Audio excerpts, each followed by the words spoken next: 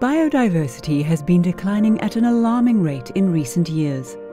In order to bring awareness to biodiversity loss, the Global RCE Service Centre at the United Nations University Institute for the Advanced Study of Sustainability, or UNU-IAS, held the RCE Youth Biodiversity Art Challenge in 2022 in partnership with UNESCO.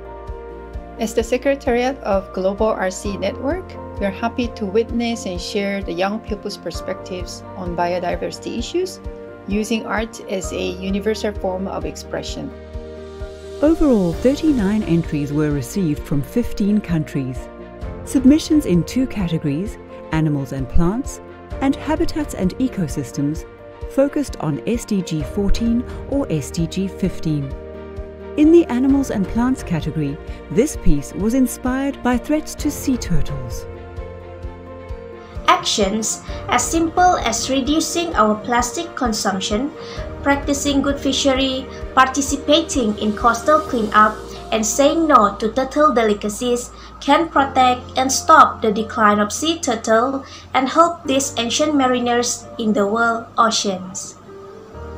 An acknowledged artwork in the same category was inspired by the need to preserve ocean habitats.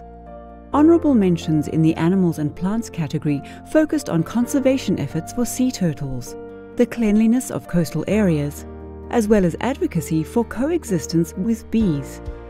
In the habitats and ecosystems category, this painting was inspired by one of the last primary forests standing in Paraguay. The Maracaibo forest and the communities around it face many challenges. We can raise awareness to protect our natural resources and animals through rallies and digital campaigns. No starting a fire, no animals hunting, no trashing. This watercolor painting of a forest and this photograph highlighting the rarity of big fish were recognized as acknowledged artworks.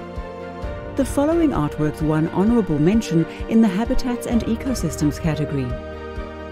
The RCE Youth Biodiversity Art Challenge was an opportunity for young people to share their perspectives on biodiversity conservation and the actions that can be taken to preserve biodiversity.